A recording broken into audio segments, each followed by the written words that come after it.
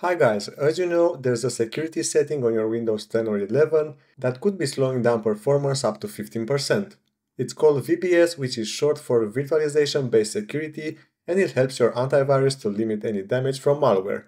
I will show you how to check if it's enabled and also two ways of disabling it.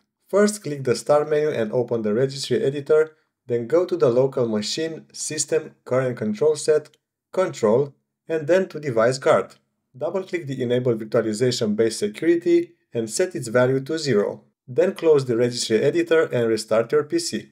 You can check if it's now disabled by opening the Start menu and typing System Information. Virtualization-based security should say Not Enabled. The second method to disable it is to open the Start menu, type Core Isolation, and set Memory Integrity to Off. In our case, it's already off as we have disabled it through the registry editor.